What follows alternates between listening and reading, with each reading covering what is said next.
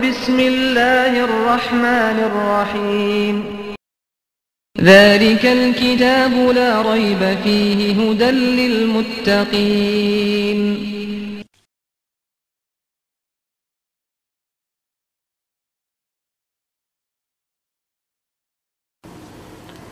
Assalamu alaikum and welcome to the CarolinaMuslims.com.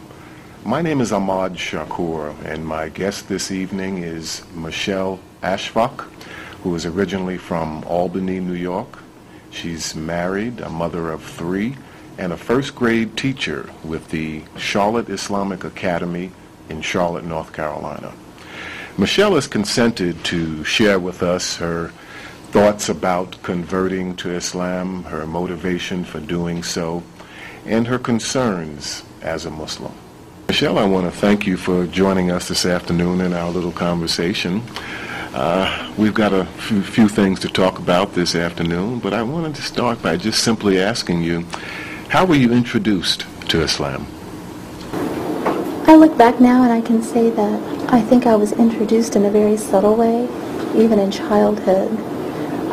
When I think about when I attended Catholic school and I was so drawn to the stories of the prophets, some of them being Isa alayhi salam and Yunus alayhi salam. But I think it started from them, just the fascination of over there somewhere in the Middle East. But I was originally really started hearing about Islam and learning about it through my husband, who, through his character and his good example in ways, teaching me etiquettes and cleanliness, and before I even converted, he just taught me a lot of things. And then I started reading Islamic books that were sent over from Pakistan from my father-in-law, and I started reading, and that's how I started to just get a feel for what Islam was. Before converting to Islam, did you consider other religions, or was Islam what you wanted to do? Before converting to Islam, I went through a phase of just not knowing anymore what I wanted to do as far as faith and prayer, because I had been raised Catholic and I had been attending Baptist church with my grandparents due to circumstances, and I was going to both places to worship. And then when I hit, when I was about 17, 18, something happened with me where one day I went to go to church, to the Catholic church, and something just told me, don't go inside. And I just felt like every Sunday I just started getting late and things would happen, like things would be in my path to stop me from going. And when I look back now, it's amazing that it happened for a reason, that I was just so confused and I knew nothing about Islam at all. I knew nothing about any other religion because I was naive. I grew up in a very small town with my grandparents in southern West Virginia, and I only knew Catholic Church, Baptist Church. That's all that I knew. Well, tell me, Michelle, now that you are a Muslim, and you've been a Muslim now for 12 years, a married woman, how does Islam make a difference in your life? It has made the most tremendous difference in my life. There's no words to explain. The peace that you feel with Islam, and I think it's also a connection that you have between you and God. You say Allah. There's just words that are I cannot find the words. I've thought about that question, how could I put it into words? But I will say one of the most powerful things would have to be as far as reading the Holy Quran, because of the knowledge and the guidance that it provides. Any question that you have, there's an answer. If you have a question before you start reading the Holy Quran, somehow when you turn to the page, you will read it and the answer is there.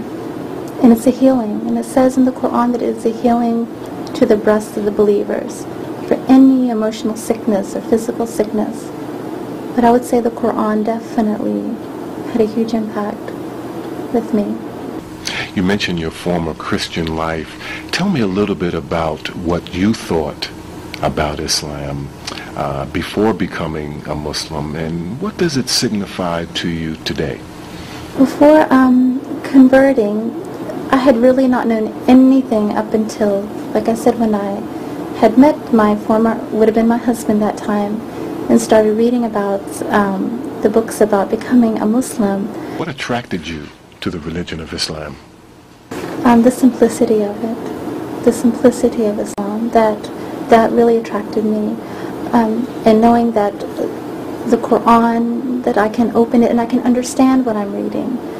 Because when I was going to the Catholic Church, we didn't have Bibles or books where we could open and read and understand what we are reading.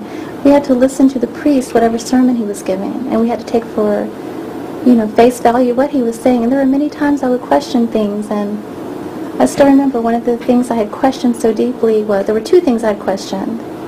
One was, they want you to have confession in a Catholic church. And I remember my mother was pushing me, you have to go for confession, you must go for confession. And I was like, confession for what? You have to go to the priest and you have to tell him all the sins that you did. And for me, that was very strange for me. Why have to go and tell this man what I did? I know he's a priest, right. But he's not my father. Right. Still at a young age, I knew something was not right with that. So we had a bit of an argument. And pretty much I told him I don't have any big sins to confess. And he looked at me very strange. I said, why should I go to you? Can I not pray to God directly? Yes. And he had no answer for me. Right. He said, my daughter, just go and do the rosary, Hail Marys. That was his answer for me. Okay. And the other question that I had to really question was, if you say that if we don't believe in Isa al-Islam or Jesus as the Savior, what about the people that came from Ibrahim al-Islam? What about those people that followed him before Isa came? Are you telling me that if I don't believe this way, that I will go to the hellfire?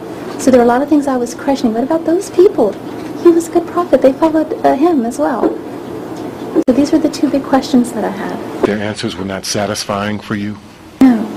There didn't seem to be any logical answer for those questions. It must have been a very frustrating time for you spiritually. It was. I think the most frustrating time was when I had not met my husband and I really did not know what to do, where to go to worship. And there was a whole year of just like drifting, questioning God. Why is this happening to me? Why I cannot go to the church? I was baptized in that church. I loved going to the Catholic Church. I loved everything about it. I was probably the only person who would stay and talk to the priest and talk to any of the nuns. I would stay with them. I had even wanted to be a nun when I was small. There are pictures of me taking a shirt and pulling it over my head. I still have pictures. Because I told my mom I want to be a nun when I grow up. I don't want to get married. I just want to be a nun. And I was so devoted that way. How are those issues resolved for you now that you are a Muslim? How are you getting those questions answered now? Definitely, I will say, when you learn about Islam, like how you are to live as a human being, that every question you have or any problem that you face, we have the hadiths of our holy prophet Muhammad, peace be upon him.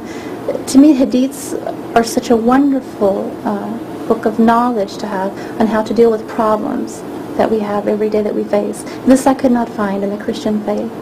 Another thing is our salat, that we pray 5 times a day, and how significant that is, because this keeps you focused. If you think about the 5 times, to wake up early in the morning, that I'm doing this for God, I want my sins to be forgiven for the whole day.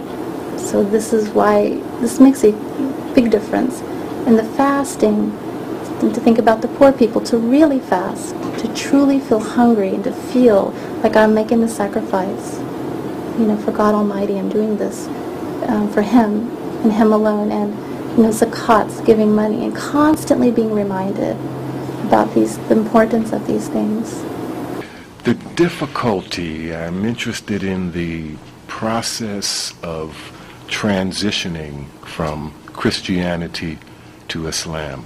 Was that process difficult for you? What were some of the hurdles that you had to overcome? For example, fasting. However, fasting is also very endorsed in the Catholic Church, is it not?